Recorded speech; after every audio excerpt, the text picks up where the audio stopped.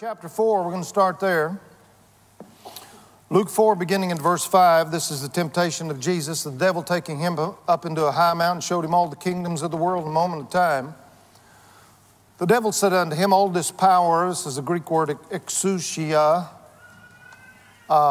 It means authority or jurisdiction. All this authority, all this jurisdiction will I give you, and the glory of them, for that is delivered to me, and to whomsoever I will, I give it.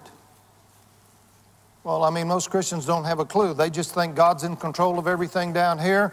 I mean, the insurance companies, if there's a hurricane or a flood or a disaster, well, that was an act of God. God didn't have anything to do with that.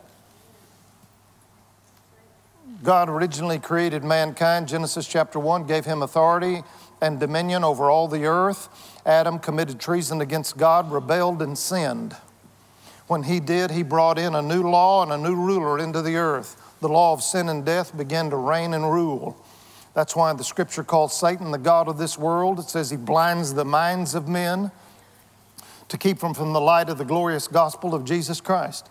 So there is another ruler that for a temporary period of time, most Bible scholars believe about 6,000 years from the time of Adam till this Adam's lease or mankind's dominion runs out, then we'll go into the 7,000th, which is the millennial reign of Jesus Christ. We're closing in on that. Jesus is coming soon. So, but for the time being, we have an enemy that's down here. He has been defeated by Jesus Christ at his resurrection. Colossians 2:15 says that he spoiled principalities and powers. He made a show of them openly, triumphing over them in it. So if you really study that phrase out, he stripped, he defeated, he spoiled, dethroned Satan from his position of governorship over the earth. But he still is here. He is not incarcerated. He still works and maneuvers and operates in the kingdom and power of darkness.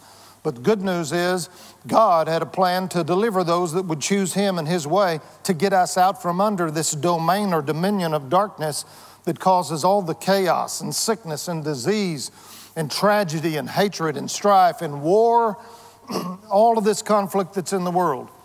Colossians 1, beginning in verse 13, it says it this way, talking about God the Father has delivered and drawn us to himself out of the control and the dominion of darkness.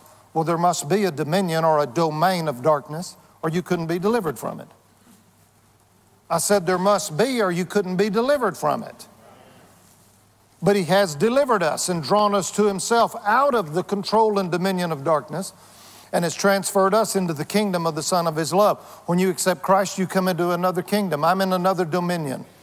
I'm under another domain. I have another Lord. Jesus is my Lord. He's the Lord, but I've made him my Lord. There is salvation in no other. There's no other name under heaven given among men whereby you must be saved. Are you here? There's one name that's above every name. There's one kingdom that will rule forever. You can study the Old Testament prophets from Daniel, and you find out, especially Daniel was written, and we'll talk a little bit about that. It's the Old Testament counterpart of Revelation in the New Testament. He says there is a kingdom coming that will compass the entire world, and it will never end. So we're on the cutting edge of that soon. This day will come. But right now we have to deal with evil spirits that are here. Darkness that is here because Satan has been dethroned but not incarcerated. And he will try to dominate your life. He looks for people that will yield to him. He wants to put them in politics. He wants to promote them over nations. He wants to cause wealth to come into their possession. He wants them to have great businesses and influence so he can hinder and stop the kingdom of God and Christianity and everything right, noble, and good. Are you here? So he's looking for people that'll yield to him. God, on the other hand, is looking for people that'll yield to him. Will you yield to God? Will you submit to God? The Bible says submit to God, resist the devil. So you have a choice. At least you have a choice in the matter. You can submit to God, make Jesus your Lord, or you can go on in darkness, and someday that darkness will consume you and take you into its eternal abode. But thank God we've been delivered if we've accepted Jesus Christ. Can I get an amen from you? So we've been looking at this. This is the 5th part of our series, so it would help you if you haven't been here, haven't heard it, go back, listen to this. It'll really help lay it out for you and help you a lot. So today I'm going to just talk about 3 what I call Bible facts about your life and how it's going to be impacted by authority, or how it should be. Number one is this: a victorious life requires us to exercise spiritual authority. It requires it. You say, well, I haven't done that in my life. I know, but you don't have the victory that you could have. You haven't hit your apex. None of us have. I haven't. I'm still growing. I'm still learning, and so are you. Are you here? But if you don't understand your spiritual authority and how to take full advantage of it, you're going to be ripped off in your life. Are you here? You have to learn how to exercise the spiritual authority that's been delegated to you through the name of Jesus Christ as a member of the body of Christ. You have the authority and you have the responsibility, and if you don't take it, you're not going to get where God wants you to go. You're not going to make what God wants you to have. Life is not just physical, it's not just natural, it's not just mental. It's not just good luck and bad luck. There's no such thing as luck. Well, they just are lucky. No, there's a kingdom of darkness, there's a kingdom of light. There are spiritual laws that govern and guide the universe. If we learn how to operate and flow with God's spiritual laws, then it will take you to a higher plane of living, more peace, more joy, more blessing. Are you here? But you have to learn to operate in these spiritual laws. So one of them is that we have authority and we have responsibility on this earth. So we looked at this. We're going to look at it again. Ephesians 6 said there are spiritual laws, there are spiritual forces that are working with us and for us, and sometimes against us. So in Ephesians 6, notice what it says: in conclusion, be strong in the Lord. So you must be able to. Well, I just can't help it, Pastor. I'm just so weak. He said, be strong in the Lord. He didn't say you had to be strong in yourself. He said, be strong in the Lord and in the power of His might. Or this is amplified: be empowered with your union with Him. Draw your strength from Him, that strength which His boundless might provides. Put on God's whole armor. Armor, what is it? Well, if you read through there, it's attitudes, it's spiritual revelation, understanding that you've got to have. That's what the armor is. It causes there to be a force field around you when you understand the breastplate of righteousness, when you understand truth and you walk in the truth, when you understand what is provided in salvation, the helmet, when you understand what the sword of the Spirit is, that's the Word of God. He said, you put this on. These are attitudes, it's revelation, it's understanding you have to have to be able to stand against the wiles and the schemes and all the garbage that's going on in the world. Are you here? Put on God's whole armor. The armor of a heavily armed soldier, which God supplies that you may be able to successfully. Everybody say successfully. God's not in the losing business. God's never been in that business, and He never will be. His kingdom always succeeds. It always works if we work it. That you may be able to successfully stand up against all the strategies and deceits of the devil. Notice verse 12, for we are not wrestling with flesh and blood, contending only with physical opponents, but against the despotisms, against the powers, the master spirits who are the world rulers of this present darkness, against the spirit forces of wickedness in the heavenly supernatural sphere.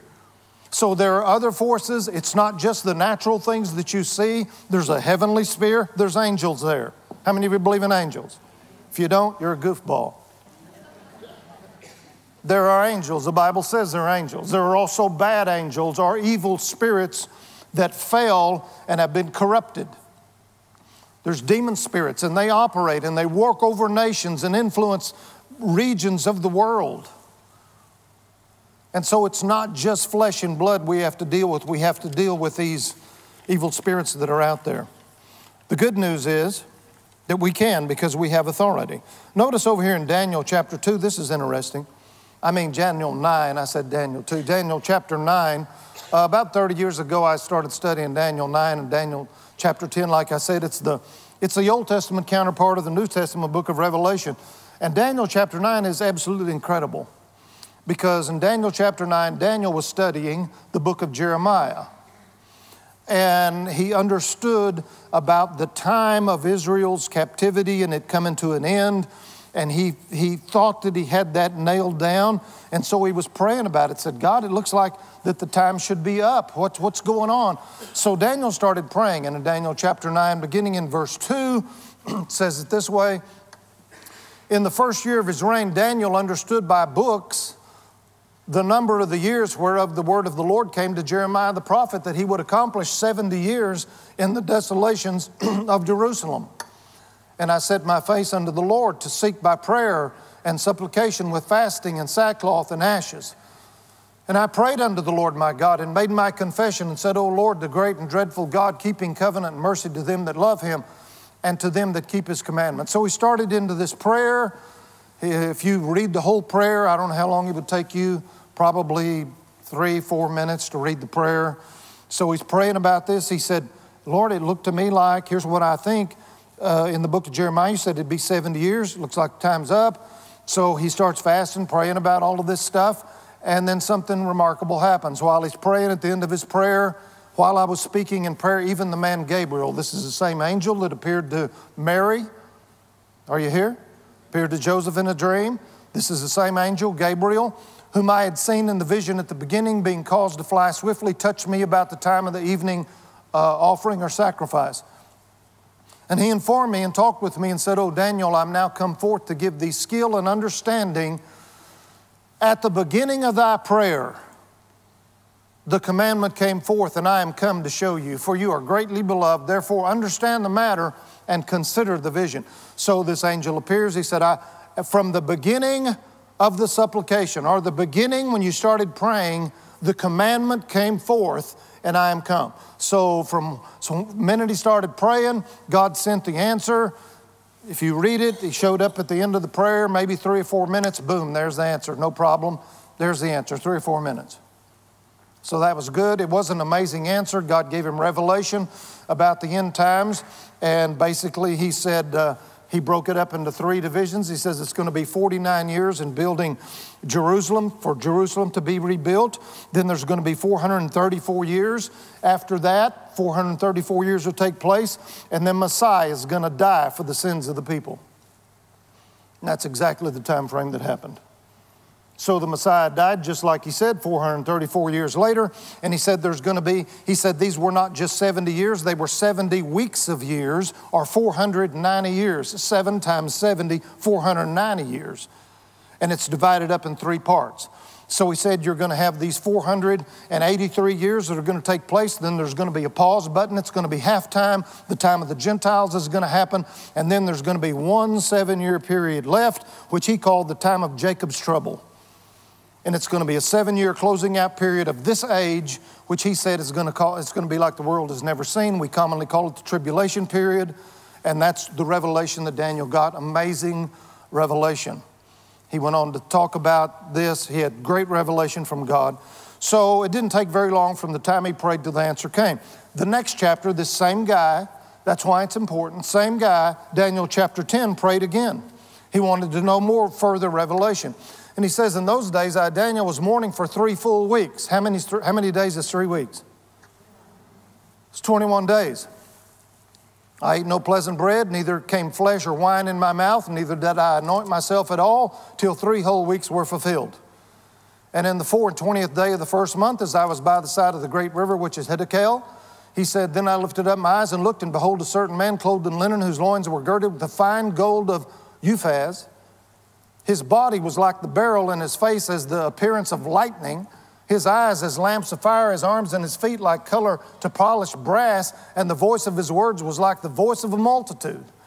So he has a supernatural visitation. He sees this supernatural being, which was an angel. And so, but it's been 21 days. Notice what happened. 21 days, then there's an explanation of what happened.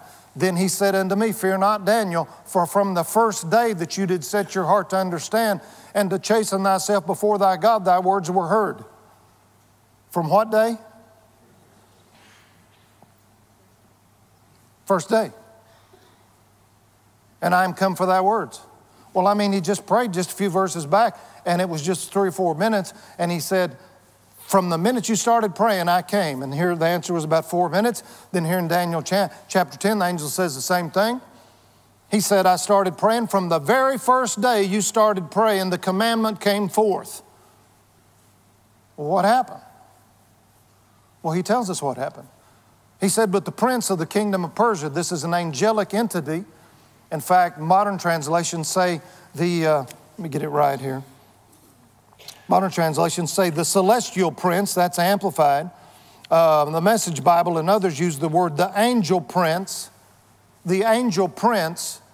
of the kingdom of Persia. Persia's modern day Iran. Iran's been screwed up for many, many, many decades, many, many hundreds of years. There's been a spiritual entity over Iran. And he said, the prince, the angel prince of the kingdom of Persia or Iran withstood me or stood against me for 21 days. But lo, Michael, or the angel prince Michael, if you're a Bible student, you know who Michael is. He's one of the archangels. The King James Bible calls him one of the chief princes, one of the most powerful and important angels. It says he came to help me, and I remained there with the kings of Persia. So he said he got supernatural help. And he said, now I'm come to make you understand what shall befall thy people in the latter days, for the vision is yet for many days. And so he had tremendous revelation. Well, I mean, what's going on here? If you don't understand that there can be opposition, God answered both prayers on what day? First day. Everybody say first day. God sent the answer on the first day. Now, we have some incredible theology that is wrong, and we just sort of get the idea if God answers prayer, boom, it just happens instantly. That's not true. That's not true. Just because God answers your prayer and He sends it, it don't mean you receive it that day. There could be opposition. There could be that God sent the answer and the answer's on the way, but something or someone or some spiritual force is withholding and fighting to keep the answer, so you will get up and you'll give up and never get it. And so most Christians, because they're so mixed up in what they think, they got religion all mixed up in their believing, then they think, well, if God does it, it's just done. I prayed about it, but it's been 2 weeks. I guess it wasn't the will of God. Give me a massive break. You know the will of God. The will of God's the Word of God. If it's in the Word of God, it's the will of God. And if you pray, that's why in Mark 11:24, what things soever you desire, when you pray, believe you receive it and you shall have it. There's a period of time that takes place. Sometimes it's not very long. Sometimes you can pray, say, well, how come sometimes it's a short period of time? Sometimes, how come it takes sometimes weeks? Sometimes it might take months. Sometimes it might take years. How come? Well, it's because there's different variables in this. Could be that there's opposition from the enemy against you to keep you from receiving your healing. Could be there's opposition from, maybe you're the problem.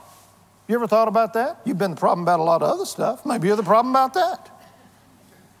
Maybe you got a bad attitude.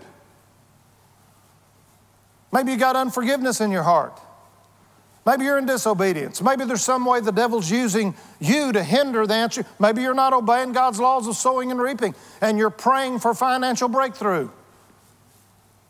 There's spiritual laws that govern everything. So sometimes when the answer doesn't come, you don't go to God and say, God, you must be the problem. I prayed. I guess you didn't send it. I never pray that. If something is delayed, I'll say, God, show me what's the incident here. And I'm filled with the Spirit, so I will pray in the Spirit. God, show me. Give me revelation. What's going on? Help me to know what to do. If I think that it may be an evil spirit hindering, then I'll say, Satan, I bind you in the name of Jesus. I command you to cease and desist in your operations against me or against this, whatever it is, and I'll pray that way. Now, Daniel couldn't do anything about it. You know why? Because in the Old Testament, if you've been studying this, you found out they don't have any authority over the devil. The devil's not even mentioned much in the Old Testament. Just a few times, and almost all of it in one book of the Bible, Job. How come he didn't tell them about the devil? Because they couldn't have done nothing about it anyway. But what if Daniel just gave up in 2 weeks and said, I prayed about it, forget this, man, I hadn't been eating in 2 weeks. I guess God didn't send the answer. I want a steak. I'm just going to give that deal up. Well, guess what? He never got the answer. You got to keep the switch of faith turned on. And sometimes there's opposition. In fact, many times there's opposition to what you're praying about, the breakthrough, the sale of your house, the new property you're believing for, the new job, the new business, healing. Whatever it may be, there could be opposition. And so that's why you need to learn to pray in the Spirit. You need to be filled with the Spirit so you can pray in the Spirit. Because the Spirit will come to your aid and help you to pray the perfect will of God. That's one of His ministries. He makes intercession for us according to and in harmony with God's will. So you can pray the will of God. You need to learn to use your authority when things are not moving. God, what's the problem here? I'm praying about it. Show me why in the world. I know you sent the answer. God is never the problem. Your job is to believe you receive it and that God is faithful. God is faithful. And He will keep His word. He cannot lie. It's not a question of anything. He cannot lie. And if He said it, by God, He'll make it good. He'll keep His word. And you can just say, that's the way it is if God said it. I prayed in the name of Jesus. I know this is scriptural. It's in the Word of God. And you stand your ground. And you pray in the Spirit. If you're filled with the Spirit, you use your authority. And the answer will come. God sends it when you pray. Your job is to believe He answered, He gave it to you, and stand your ground. Can I get an amen? And you can see that here. Instead of the theology that most people have, well, if God does it, it just instantly happens. Boom. No, it doesn't. You got a perfect Bible example right here. God said on the first day you prayed, I sent. But one prayer is 3 or 4 minutes, the other prayer is 21 days. So you got to learn to use your authority and to stand in faith. Can I get an amen? All right. Second thing is we have authority because we're the body of Christ. I know that we don't really sometimes get a grasp on this, but we're really the body of Christ. 1 Corinthians 12:27 says, now are you the body of Christ and members in particular? Well, the church universal has had the idea with Jesus Christ. He has all authority and all power, true. He is absolutely astounding and amazing. He has all authority, He has all power. He can do anything. And He's been exalted.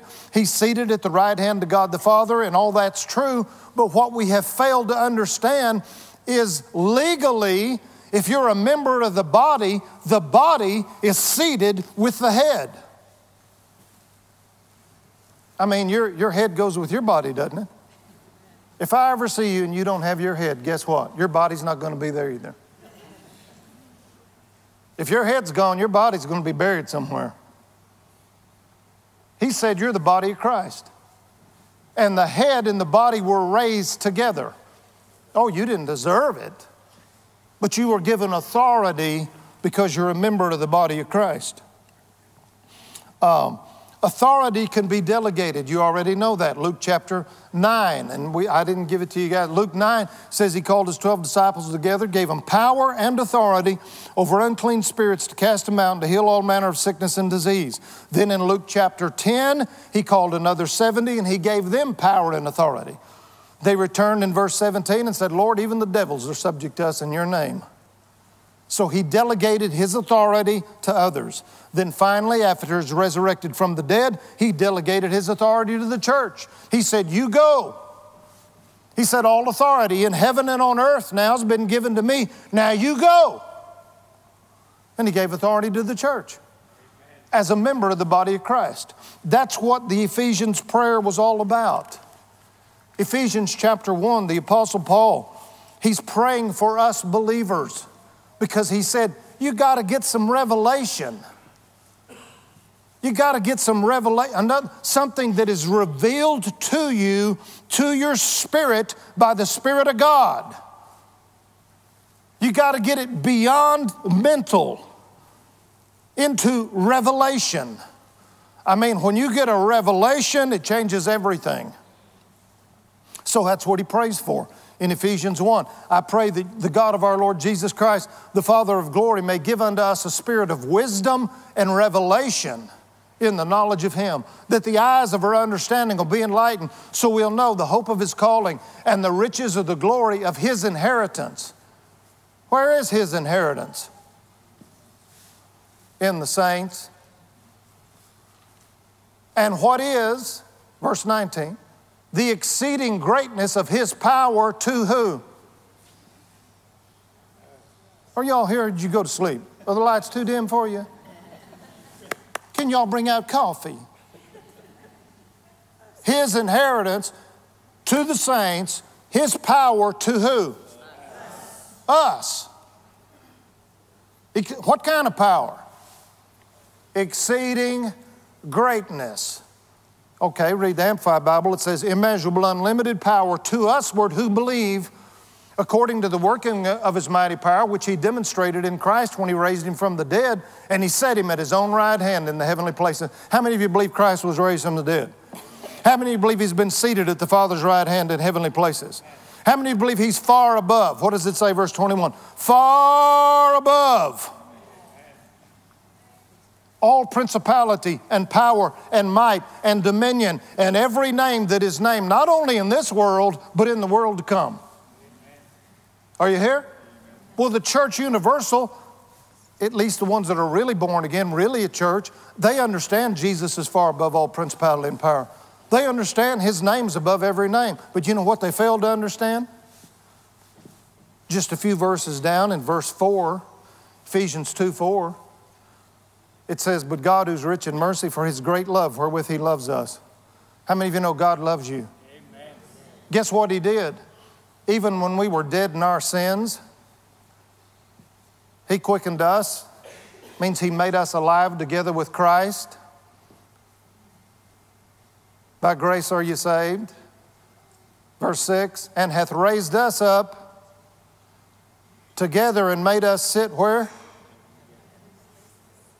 What? Made us sit together. Where is Jesus?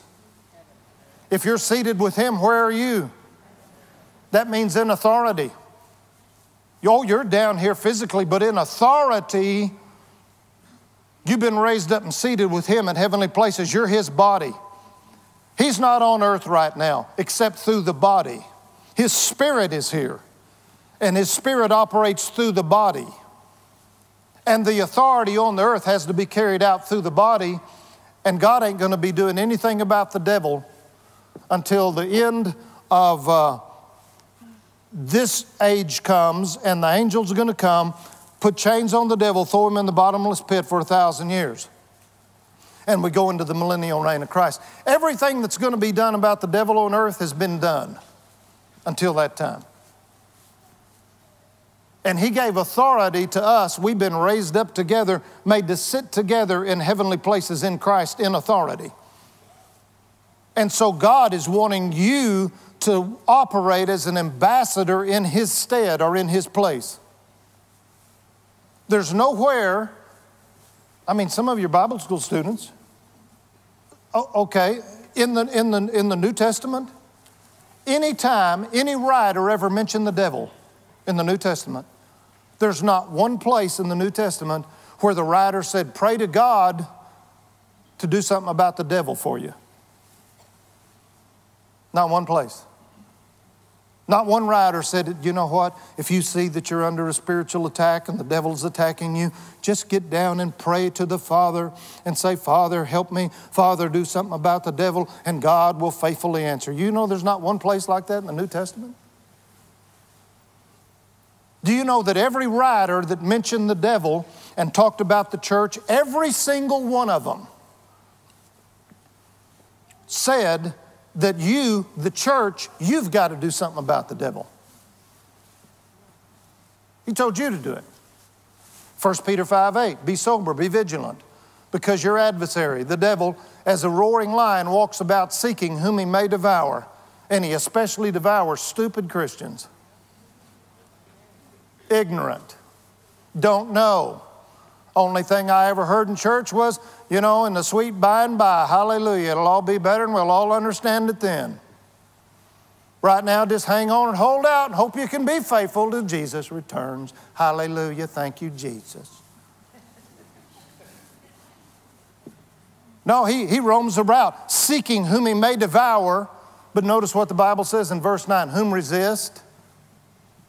Well, it wouldn't do any good for you to resist the devil if you didn't have authority over him. If the devil could just do whatever he wanted to do and mess up your life and steal from you and rip you off and make you addicted to pornography and cocaine and drugs and marijuana and immorality, if he could just mess up your life with anger and there's nothing you could do about it, it wouldn't do any good for you to resist. But he said, whom resist? Steadfast in the faith. One translation says, with your faith.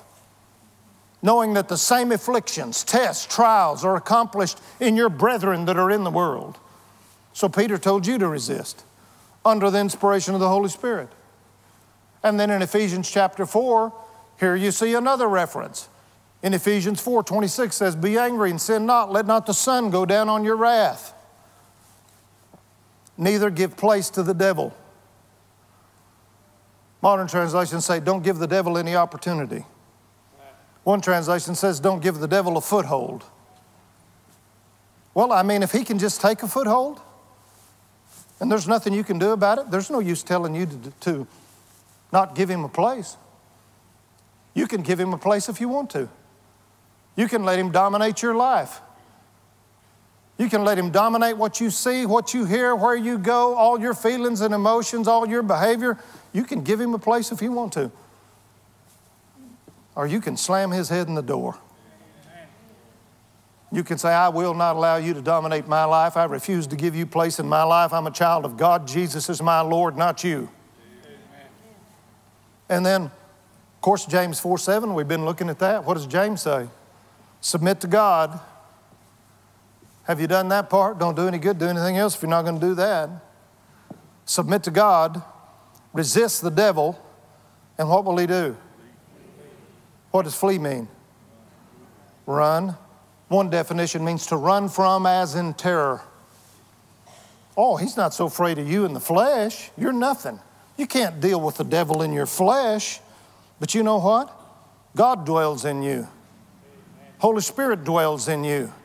You are of God, little children, and have overcome them. For greater is he that's in you than he that's in the world. So you can submit to God and you can resist. And God gave you the authority to do it and the responsibility because you're a member of the body of Christ. Amen. Last point is this. We exercise our authority in Jesus' name.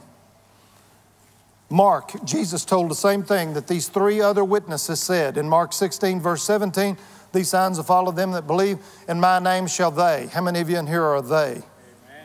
Who said would do it? They. In my name or with my authority shall they cast out devils. He didn't say they'll pray and get me to do it. Did he? Are you all here this morning? No, he said, in my name shall they. They'll do it. They'll exercise authority over demons. They'll do it in his name.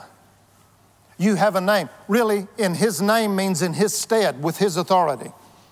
When Jesus resurrected from the dead, all authority in heaven and on earth and under the earth was given to Jesus. In fact, in Hebrews chapter 1, it says that he governs and guides and propels the universe with his word. Jesus does. All authority that Jesus has is invested in that name. Philippians says God has highly exalted him, freely bestowed upon him the name that is above every name, that at the name of Jesus every knee must bow, of things or beings in heaven, on earth, and under the earth, and every tongue will confess Jesus is Lord to the glory of God the Father. Amen. That name's above every name, but he delegated that name to the church. You're his body. You're on the earth. He expects you to go in his name or in his stead. You remember 2 Corinthians 5:20? Now we are ambassadors for Christ. You know what an ambassador is? An ambassador is someone who's in another place representing another country. We have ambassadors from America that are in nations all over the world, and they represent or speak for the government of America. Even the place where they live is considered American territory or domain. Is that right? We are ambassadors for who? Well, I didn't want to be an ambassador. I don't want nobody looking at me. Well, you are. We're ambassadors for Christ. As though God did beseech you by us, we pray you, notice these three words, in Christ's stead. Everybody say, in Christ's stead. Be ye reconciled to God. He says, we're asking you in the place of Christ to be reconciled to God. When you go to work, you're going, you know what? In Christ's stead. If you're really His disciple, if you really belong to Him. You're at work in Christ's stead. He's not down here on the earth. He's in heaven. He will come back, but He's not back yet. But you're here in Christ's stead. Stead means place. You're in Christ's place. When you go to school, you're in Christ's place. When you're at the mall, when you're at your hobby, when you're at sports events, you're in Christ's stead. So when you stand before people to pray and ask you for prayer, you're there in Christ's place. What would Christ do? How would He act? What would He say? Where would He go? You're in Christ's stead because you're a member of the body of Christ and the body of Christ here on earth. You're in Christ's stead. Are you here? Amen.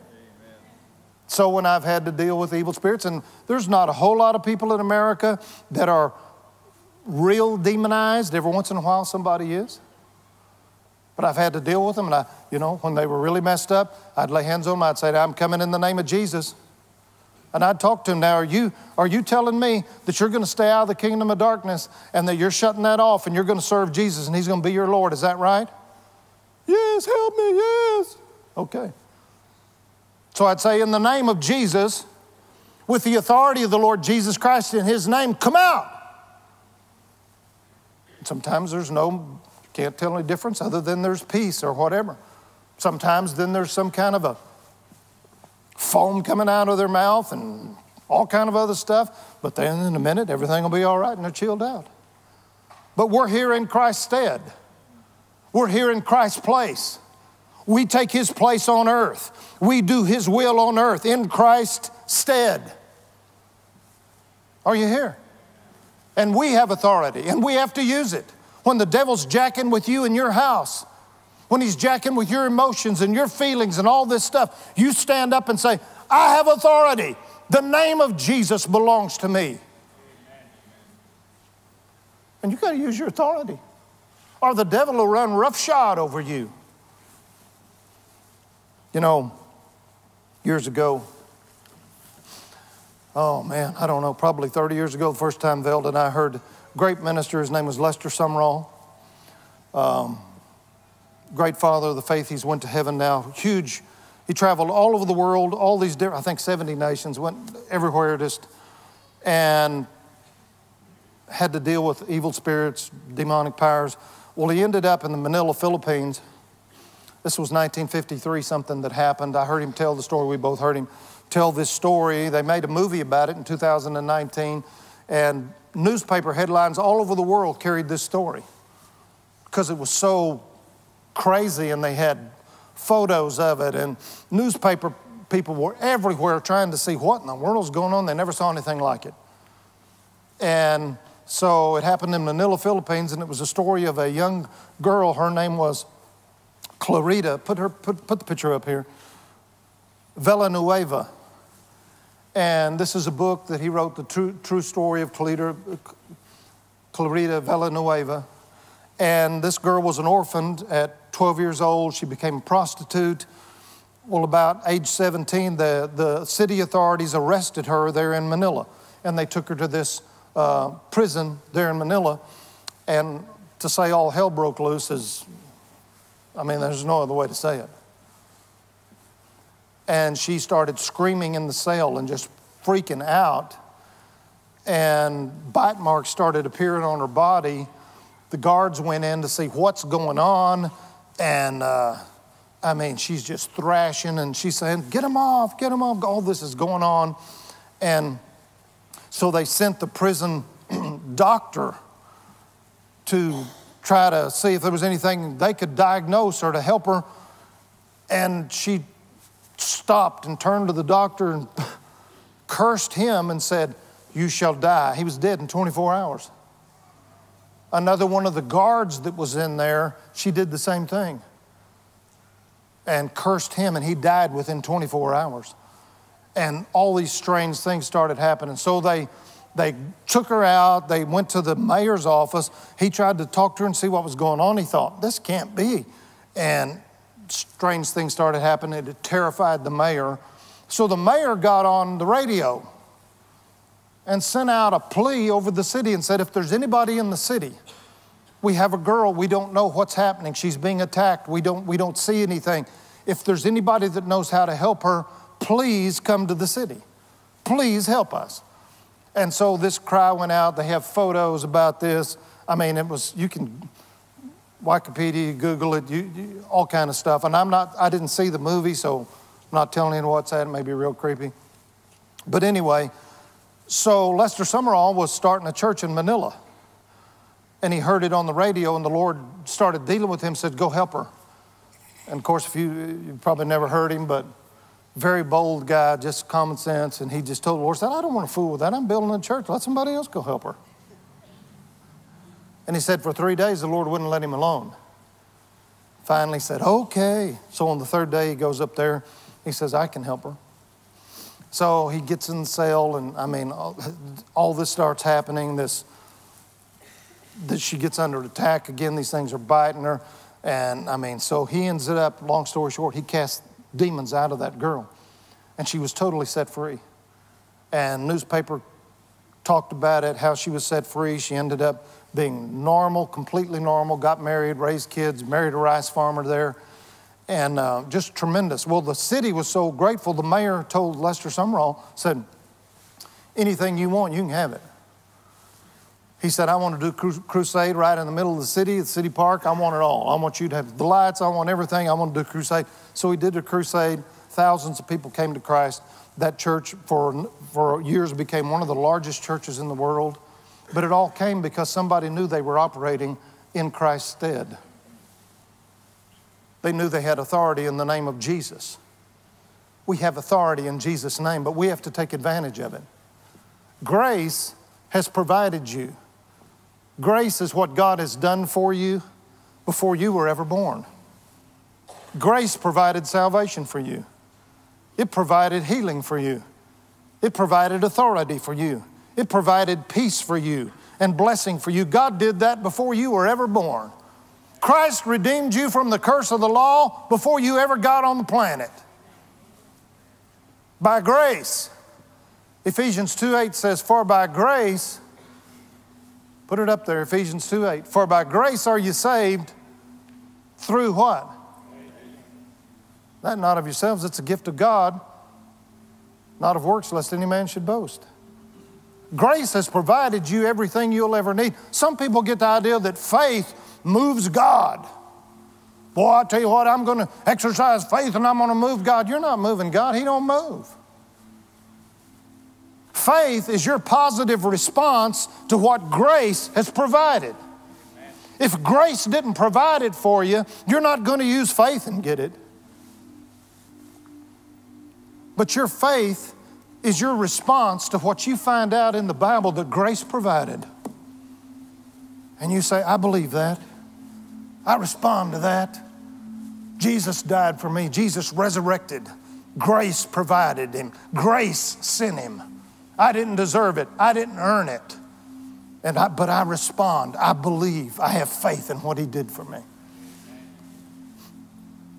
Your response, your positive response is your faith. God's provided everything you ever need.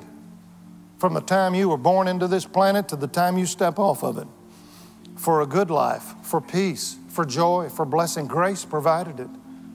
But if you don't know, you can't have faith.